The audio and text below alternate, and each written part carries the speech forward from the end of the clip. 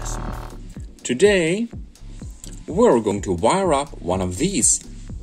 This is an electrical cord switch, and let me briefly tell you a little bit about its components. So this is a little clamping thing which we clamp down the cable which is going in and out of the thing. This one is ground, which is basically the little security ground function, so that it doesn't burn when it gets shortened out in that way.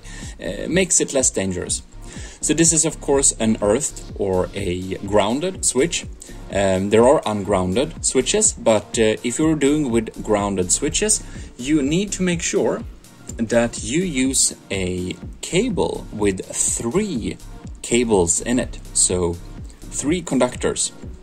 Here they are, in many parts of the world, they are blue, brown and green, yellow.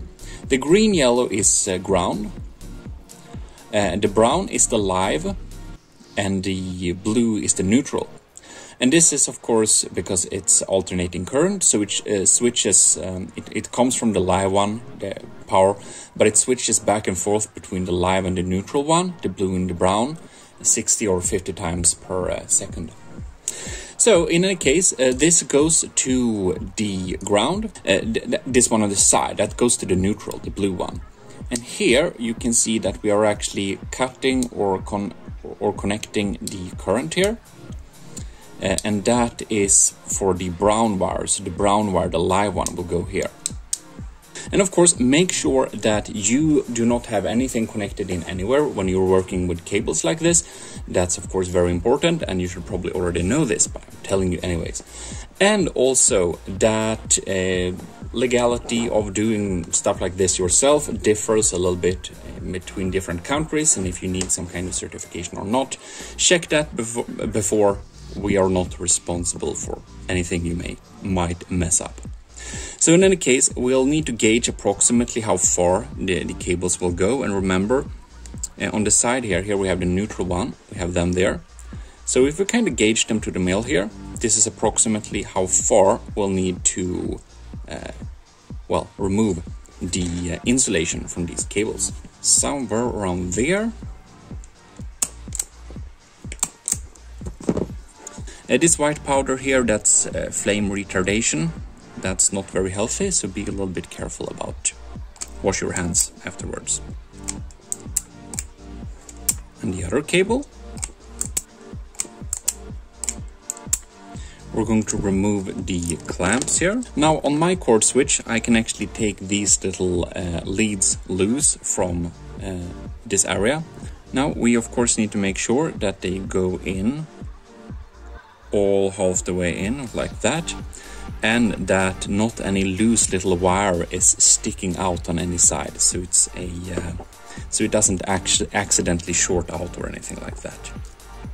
If you have some trouble to get the wires all to be in this, if any of them kind of stick out a little bit, you can just carefully twist them together a little bit so that none is sticking out. Don't twist them too hard, just twist them enough so that you can insert the whole thing. And make sure that the screw is clamping down on the copper and not on the insulation part, because that might be a weak bond kind of, so it accidentally gets torn out later.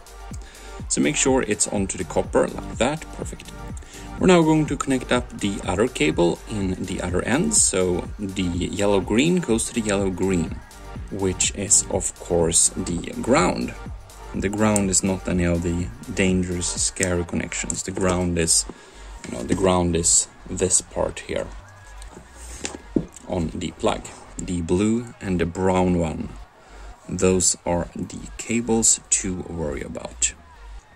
Make sure that the screws are sitting tight onto the copper so that they don't try to escape later. That would be really bad. So we can insert it here into the switch and put all of these little connections at the right spot.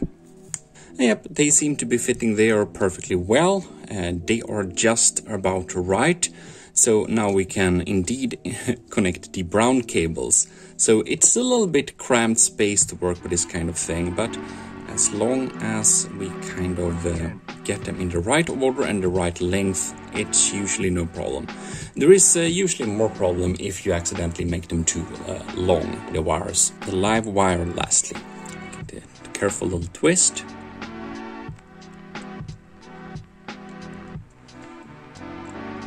Get it inserted there. Screw down the screw onto the copper. And on the other side, make sure it really goes in there. And also make sure that no loose little copper wire gets anywhere else that might increase the chance of anything shorting out in the future, which is really bad. And then we can sort them up and push them down into the different little sockets where they go.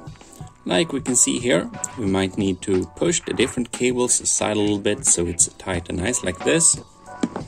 Make sure that these are indeed secured down in their places like that, so it's looking nice and tight like this. And these need to sit and clamp down on the white part of the cable, of course, otherwise they will not get a good enough grip. Make sure they are tight and nice. And you can go over and test the screws you've drawn in to make sure that they are actually sitting pretty tightly, because this is the last chance to do that. Now everything is looking pretty tidy and nice, don't you think? So we can finally cover this thing up. There we go. Cord cable complete. Anyways, if you enjoyed this little video, please subscribe for more. This is your host, Gmodism, and I'm signing out. Bye bye.